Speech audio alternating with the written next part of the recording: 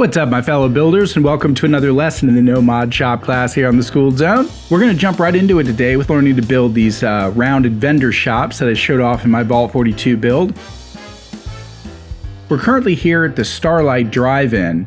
I haven't decided what I'm going to do with this space yet, but it has a nice flat area for building things such as these trading posts.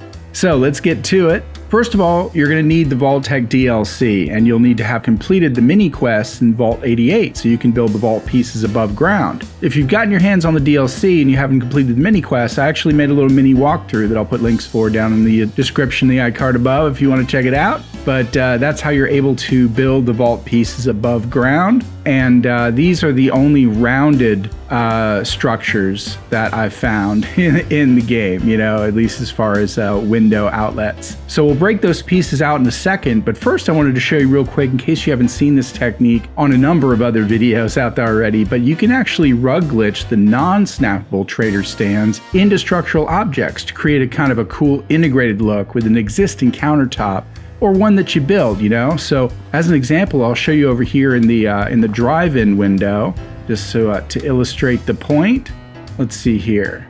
Go into workshop mode, and what we're gonna do is we're gonna just go right over to the stores, and we can just use you know, one of these general trading stands. Let's see if there's anything better. Should we do this one? Actually, that might look kind of cool. Okay, we'll do this one. All right, so I'm gonna set it down right here. And then we are gonna go over to the rugs. And I'm gonna break out, let's start off with, let's see here. Okay, so we'll start off with a couple of these rugs first. So I'm gonna go 1, 2, 3. That ought to be enough. And then we'll break out one of these large rugs.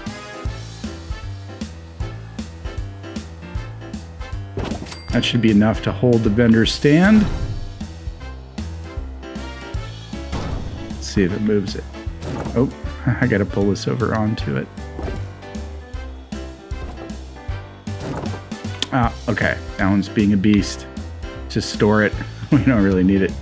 It's because I'm on a little bit of an incline, that's why. Okay, so we're gonna grab this rug and just, hey now. Okay, here. These might be one of the trickier ones. Let's do this so we can see if it's popping up onto the rug. I'm gonna put the rug over here, so it's kind of up in the air like that. And then let's see what happens. There we go. I wonder why that didn't work before. Huh. Okay. So yeah, that's a quick little tip for you just to help you out with the rug. Sometimes if you're on an incline, there's just a very mild incline right there, but I guess that was causing some of the problem. But using the edge of a curb or something with some elevation will give you a better vantage point to getting things to jump onto the rug like that. So what we're gonna do is just push this vendor stand right into the area right here. Now there is a pole in front of us, but you know, hey, we'll make it work. It's mainly just for the illustration of the idea. I don't know if I'll leave it or not. Yeah, that looks about right. Okay, cool. And then I can pull this rug out. It'll kind of sink a little bit better down into place. Right on, right on. Okay, now what'll happen is that you can actually assign a trader to stand at this trading post back through here. And then you can kind of communicate with them through the window here, okay? So that's just one example. You know, I just wanted to show you that. I might have wanted to move it a little more forward. As a matter of fact, I'm gonna pull it out and we're gonna do something a little different with it, okay? Just to kind of give you an example of things that you can do. All right, so for example, you could build a little structure. Let's see what we got in the prefabs.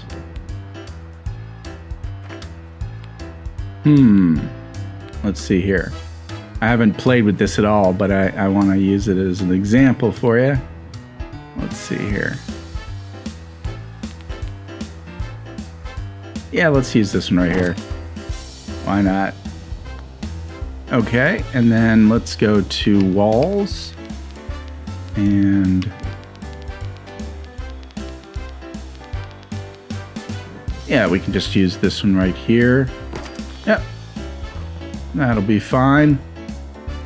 And then, you know, you can do things like put walls right here and right here. But here's the idea. Let's get to the idea here.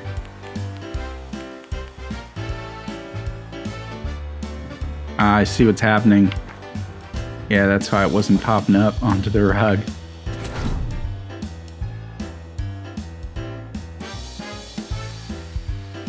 Ah, interesting. See that?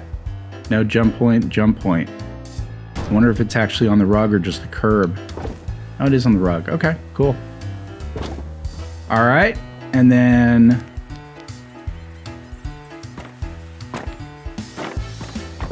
perfect. And then you can just pretty much kind of squeeze this into either as far in or as far out as you want. You know, if you want a little shelf there, that'd be kind of cool. You can even have the word sticking out. You can recede a little more in there, whatever strikes your fancy. I think I would probably go with something sort of in between, like about like that. And also this will sink down just a tad.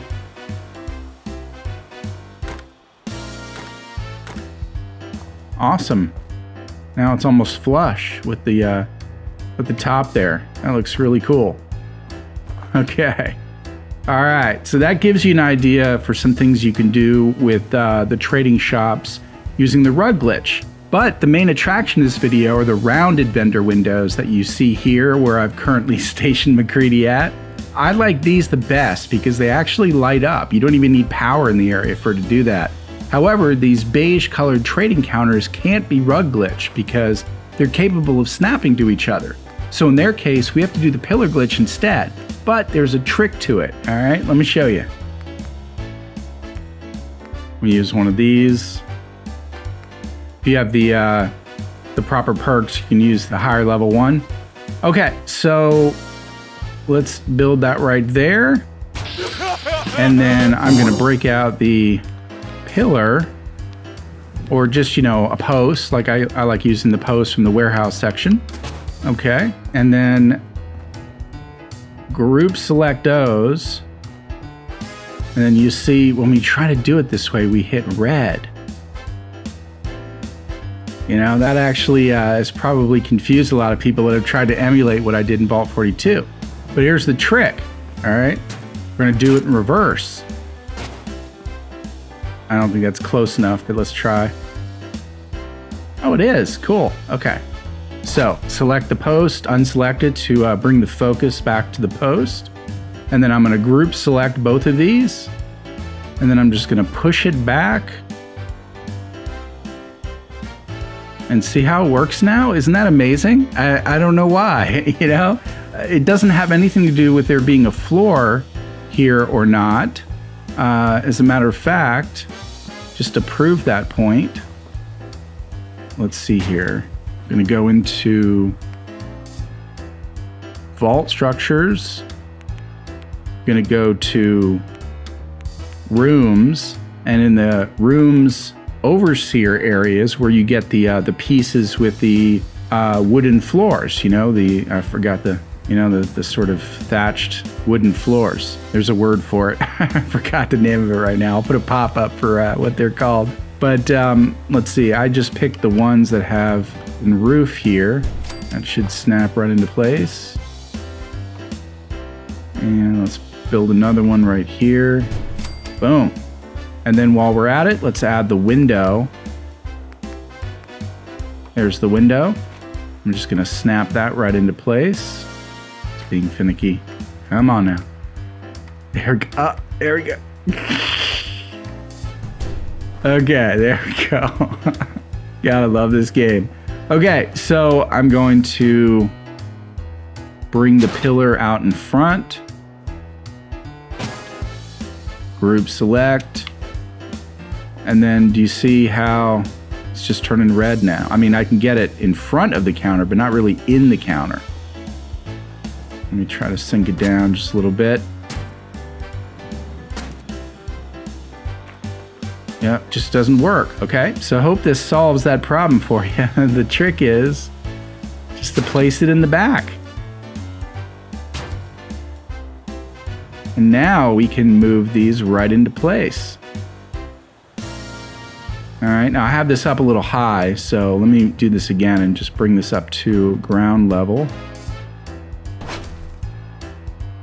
Probably even move it back just a little bit. Okay.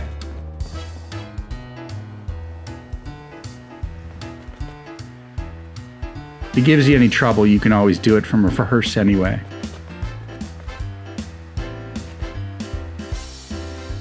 Oh, I see what might be going on. See how it's not quite hitting the ground there?